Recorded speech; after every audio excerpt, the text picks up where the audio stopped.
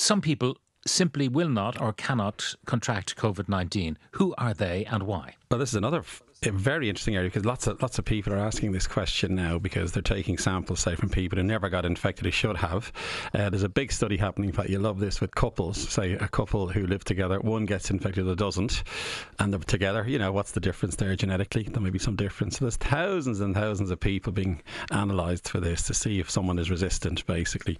Another great one is they're looking at centenarians. It turns out there's a set of people over 100 who got infected and didn't get sick. Now, isn't that a very interesting group? Because they should be at high risk because they're older.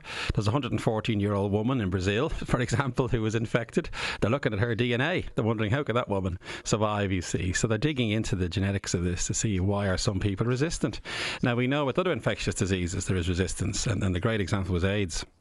There were people who were completely resistant to AIDS, never caught it, even though they were in a high-risk group, and they found a mutation in those people in a specific protein that the virus needed to get inside your cells.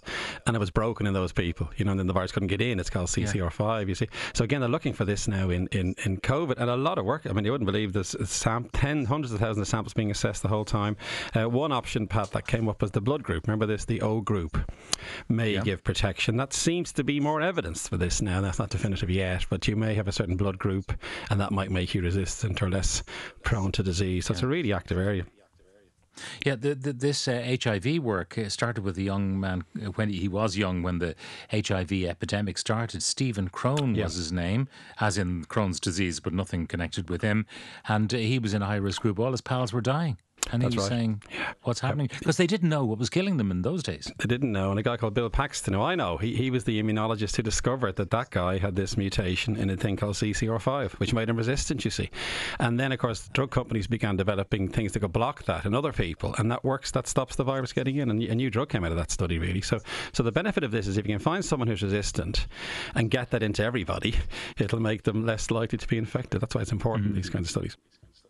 Okay, what about the flip side of that? People who get inexplicably sick when, they're infected by COVID-19 and they're just far sicker than they should be for their age and circumstance. Yeah, that was the second cohort, if you like. So in other words, they took loads of people with severe disease, under 50, so if younger people. And why are those people getting really sick? And again, it could be all kinds of reasons. It can be just your bad luck. It can be picking up a high dose of the virus, say. But having drilled into it, 3.5% of them now can't make enough what's called interferons. Now, interferons are a very important part of your immune system. They're very good at killing viruses, and 3.5% of those severe cases couldn't make enough, and that was the reason why that number of people were getting infected.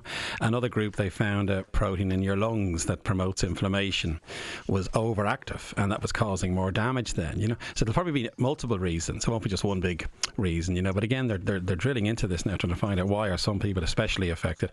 And the interferon one was good, Pat, because they can give people interferon, you see. So if someone is in that category, you can give them a shot of interferon and then they won't get as sick. So that's another reason why these studies are so important.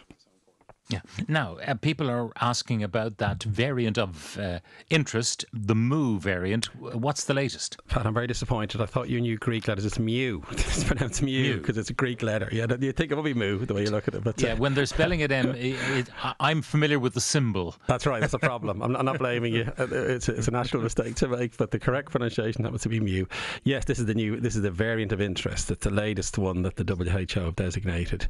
Now, it's significant in that it's the next one after Delta, really, that they're looking at closely. But still, we don't know yet, basically. It's got changes that are different to Delta.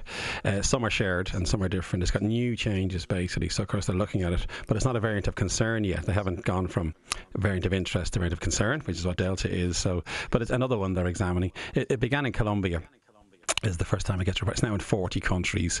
They're following it very closely, basically, just trying to see what happens. It could be more transmissible. What they look at is it more transmissible, like Delta?